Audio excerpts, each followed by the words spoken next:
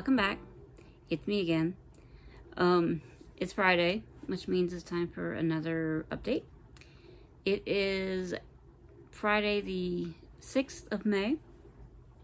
Did everybody party for Cinco de Mayo? I did. Too old for that. But I have a little bit of an update for you guys this week, as well as a little bit of haul, just things that I've gotten in the mail. I haven't been out, don't worry, haven't been out doing any shopping, but things that I've received in the mail. So I literally only worked on a couple of projects. So the first one I worked on this morning, and only this morning, because it's kind of difficult to work on stitching while Abby's awake, unless she's playing nicely in her little play area, which she did a little bit of that this morning, but then she starts whining after a little bit. So this is Chester, and I don't know if you can see it. I filled in a couple of areas. There's one here. There's a little bit of a color difference right here, and then in here, I just filled in those areas. It's the difference between $37.99 and $8.44. That's what I worked on this morning, was $8.44, and the rest of it around it is $37.99. So not a whole big amount of difference, but maybe a little bit of a difference. Anyway, that's what I did, and it was a total of 101 stitches. So a little bit closer to my goal. I don't have very much left to do. Unfortunately, the last time I worked on this, I had stitched up, when I got done stitching, I had marked down up to a certain point, but then I'd stitched a few more stitches after that, and I didn't mark it. So I don't, and now when I went back this morning, I don't remember where it was that I worked. So I feel like it was about 30 stitches, but I didn't come across 30 stitches worth that were stitched here that wasn't marked off on the pattern, at least not yet. I was in kind of a hurry, so I didn't really have a chance to try to find those. But I marked off 13 stitches that I didn't mark off the other day. So from what I can figure so far, I'm about 155 stitches away from my goal, which I can do it. I'm might, if I feel like it's night. I shouldn't be so body tired tonight, but mentally it could be another story. So depends on how I feel tonight when I get off work. I have an extra half an hour before I have to leave for work today. So I don't think I'm going to be able to get any stitching in before I leave for work, but yeah, I don't know what I'm saying. Anyway, that's Chester. So, and I did work a good bit on Princess Mermaids. So I'm going to show you guys the picture that you saw last week. Well, the progress that you saw last week. And I'm going to remind you what these ladies look like. This is Princess Mermaids. Yeah, you can see I've got my ring light on because it's it is daytime, as you can see from that window, but it's kind of overcast. Like, it's not all the way overcast, but it's not fully sunny either. It's in that weird in-between stage, so it's a little dark outside. So yes, I have my ring light. So hopefully by this point you will have saw me insert a picture. And this is where she's at now. So, as you can see, last time you saw her, I had all this done, and I had some of that medium blue started on her tail here, And I had finished out that blue and then the lighter blue in her tail. And then she's got some coral pieces in her hair. That's those same two blue colors. So I did those coral pieces. And the ring light's kind of really showing off that sparkle a little bit better. So this is where she's at now. Getting closer. Getting closer. There's a darker blue, a little bit of darker blue here. I think her tail is like yellow. Her tail down here is yellow. So there's a decent amount left to do in her, but I'm going to finish her this year. I'm going to finish her. And I'm going to try to keep her out until I finish her. So that's where she's at. Coming right along. And anybody that's new here, Chester is stitched 1/1 on 22 count Aida, and Princess Mermaids is 28 count Opal Caribbean Tides by Under the Sea Fabrics. So yeah, that's all the stitching. Not very much, I know, but when you don't get much stitching time the way I don't, and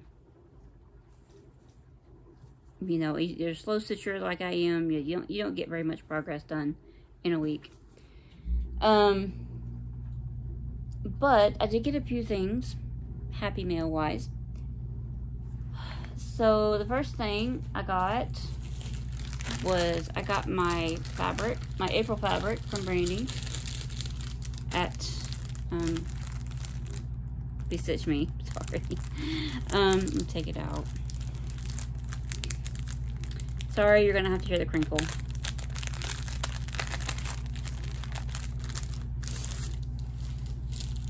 So this month's fabric, I do get a 40 count linen fat quarter from her, and this month's color is called Peanut. Really pretty, kind of yellowy tan color. It's gonna be hard to effectively show it, but that's this month's color. Pretty nice neutral. So there's that. And then I had also ordered a few hanks of black silk from the Most Sale Facebook page. She had made an announcement a while back, maybe a few weeks ago, that she was going to be dyeing some more hanks of black silk because it's really popular when she dyes it. And I think this time she had like 100 hanks or something like that. So I had went ahead and claimed 3 hanks. So I got my hanks in.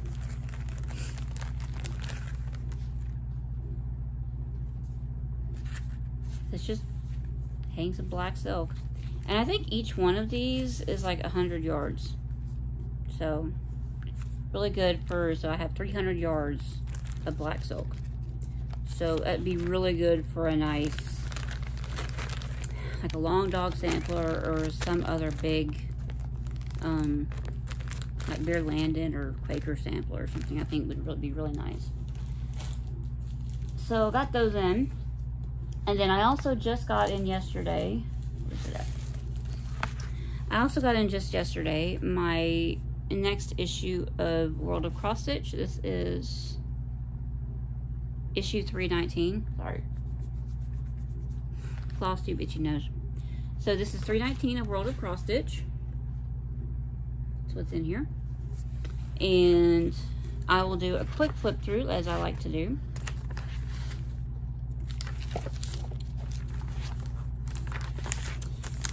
This month's furry tail is really cute, y'all. This is really cute. This would be perfect for like a little girl's birthday card or something. It's a mermaid mouse. It's a mermouse. Like, really? That is super cute, y'all. That is super cute. Even I have to admit that's super cute. There is a I'm going to show y'all what came with it because there are actually like multiple patterns involved. So we have a Friendship Blossom. It's actually called Cat and Mouse. This is from Margaret Cherry. Really cute.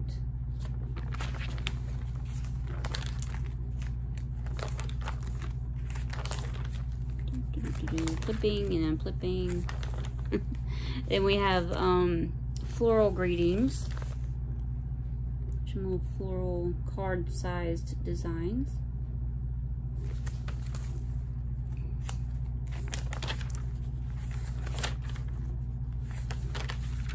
And then we have I Am Me, and this is by Lisa Reeks.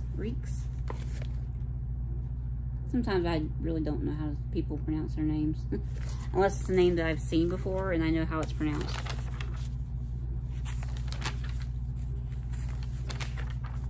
This month's call in, or write in design wish, it's a baboon.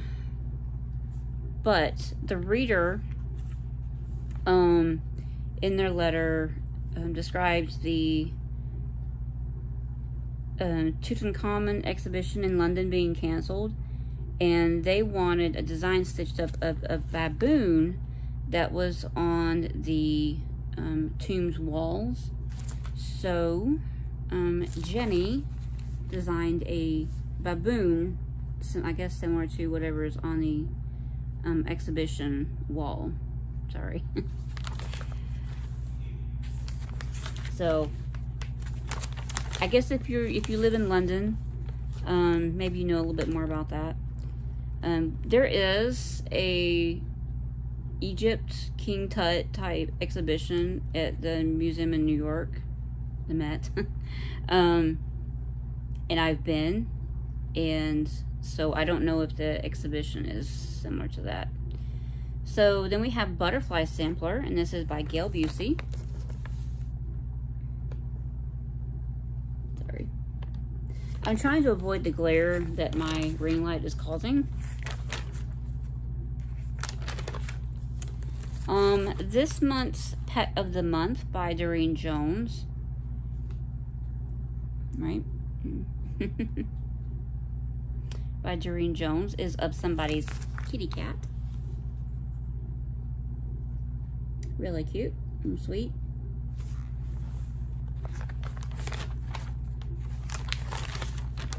Doreen Jones is just such a busy lady, y'all. She has her freebie Fridays in her Facebook group, and she designs, you know, a design for a Pet of the Month every month, and she's just a busy lady.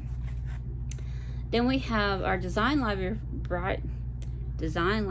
for the month is some iconic landmarks done up in stitches. So I'm gonna kind of show y'all the bigger pictures here. This is only a few that's in there. These are the ones that they have stitched up. Colosseum in Rome. This is the Great Wall of China. And you have that Jesus statue that's in Rio, and the pyramids. I don't know what that is. And then there's some more. Obviously the Eiffel Tower. So that's a few of them. There's like a whole heap more. Everything from the Eiffel Tower, Statue of Liberty, Big Ben, just a whole bunch of them. And Taj Mahal.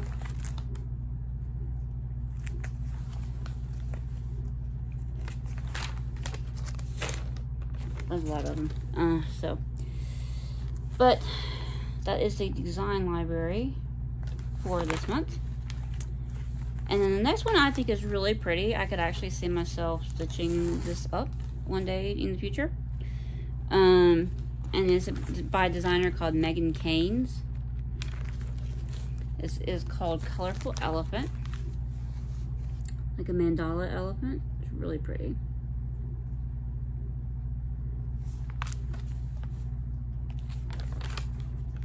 And then they've got this on just a piece of white Aida. Probably one of those pre-stretched canvas hanging things. But I think this would look beautiful on like a hand-dyed, like a lighter blue, or even like a lavender kind of fabric. I think that would look really pretty. So, and she also has other designs too. Like it's showing some of her other designs. Zebra and a cat and a lion. So, and then our next thing we got here is vegetable ABCs.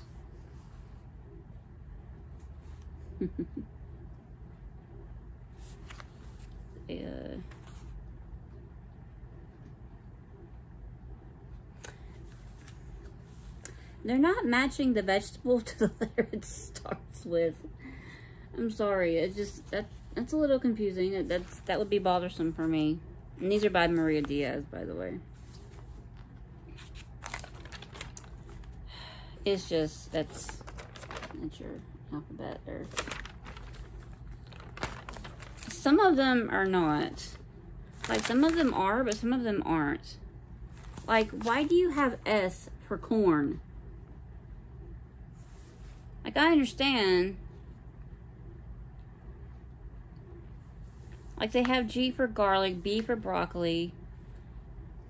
There's an I for lettuce or cabbage, either one. Some of them are matching up to the start of the letter they start with, like P for pumpkin. They have carrots for C, G for garlic. Like, I just don't get it. T for tomatoes. But then, I don't know, y'all. I really don't know. Anyway, that's the alphabet for today. It's vegetables. So what do we have next here? Next we have Stitcher's Clock. I'm gonna have to open this up here. And this is by Cheryl McKinnon. It's kind of across both pages. Stitcher's Clock.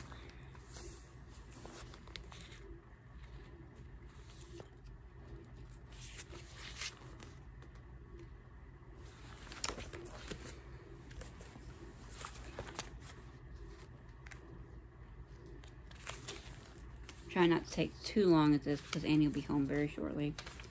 Almost done though.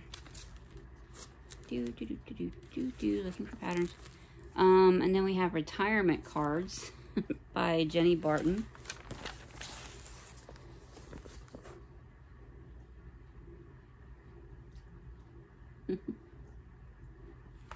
Happy retirement.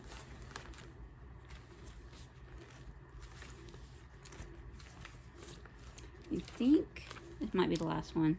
And then our Fabby Riley masterclass for this month is on wired stump work. Might be a little bit beyond my reach, but I'll try to show you. So this is the design, and this butterfly right here, the outside of its wings is wired, and then you stitch within that. And then like stitch around it. So that's the design. There's a whole slew of instructions. It might be a little bit difficult to show. And then this is what's coming next month. That's what's coming next month. So that is all of the patterns in World of Cross Stitch.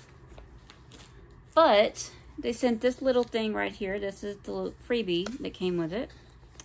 And not only is it a little pattern book that has 12 different designs in it, which I'm going to show you here in a second, but then they also have included, it's a little, it's a seashell and then a like starfish, and those each go on one of the designs in here. I mean, each one goes on a different design. I'm gonna have to pick that up here in a minute.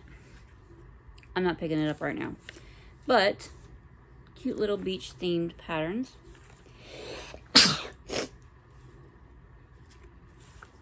So I'm going to go ahead and show you these.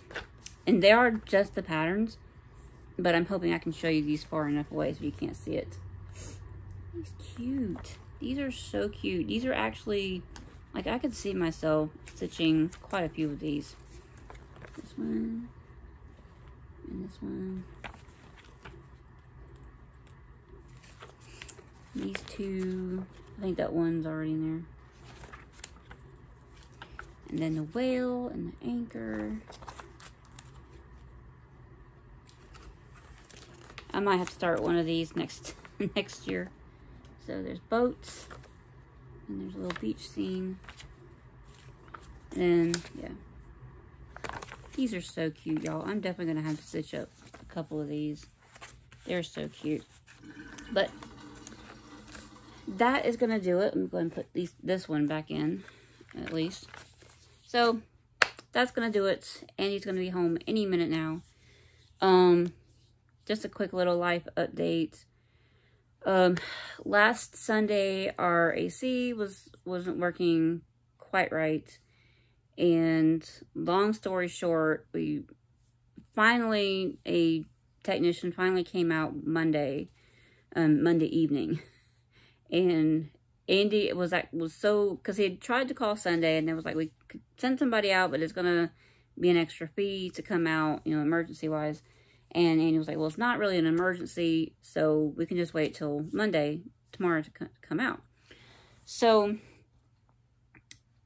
they was like, well, okay, we'll send somebody out tomorrow. That's fine. You can send somebody out tomorrow. We'll call you when they get ready to come out. So, he stayed home for work, scared that he was going to miss the call from the AC company. And he also actually already had a chiropractor appointment at 4:30. And of course, they called about at 3:30 while he was in the shower getting ready to go to his appointments. And so he left a little bit before 4, and they showed up maybe about 10 minutes later.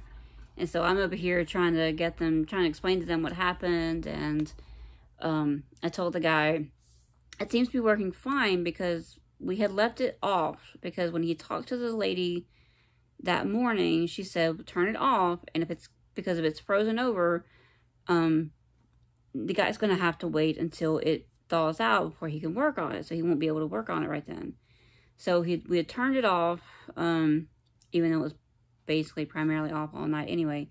So we had made sure it was off, but with the fan running, which he had told us to do. And I had turned it on maybe about 1 o'clock or so to see if it had helped any, if it was still acting up, and it seemed to be blowing cool air, but not very hard. Like there was cool air coming out of the vent as opposed to warm air, which was happening Sunday. But I had let it run for a couple hours, and I cut it back off about 3:30 or so before the guy got there. And you can, y'all, it was like in the mid to upper 80s that day, and you can imagine how hot it was getting in this house, even just being off for half an hour. But the guy showed up, and I was trying to explain to him what happened, and he said, he was asking if I wanted to go ahead and look at it. I said, yeah, go ahead and look at it, you know, just to make sure everything else is fine. And I also mentioned to him that we had kind of been wanting to get a new thermostat, because Annie had tried to change it out about a month or 2 ago. I don't know if y'all remember me talking about that. And it failed miserably. But long story short, the AC unit is fine. We just needed to clean the coils out with a hose. And we got us a new fancy dancy all digital touchscreen thermostat. So, and it's been working really well since then. Like, you set it on a temperature, and it basically primarily keeps the house at that temperature. So, got us a new thermostat. And also, I don't know if I mentioned this in the last video, but Abby is now officially a toddler. I keep meaning to try to get a little video of it, but it's kind of difficult because this house is a mess, and I'm kind of embarrassed I'm being honest. So, but we're officially into toddlerhood, and she's teething at the same time, so she gets a little cranky. But yeah, she had her doctor's appointment the other day, and everything's going good. They had to prick her finger to check her hemoglobin, which was good, and she got one shot, luckily. But yeah, she was toddling all over that waiting room, and in the room when we got called back, they'd pricked her finger and they had this huge Band-Aid on it, and she kept holding her finger up walking around. It was so funny, y'all. I will insert a video of that, but she's quite a character. So, but that's all I got for y'all today. I am going to get me something to eat because I am starving, and obviously I need to eat before I go to work. So, but I will see y'all again next week. Bye, guys.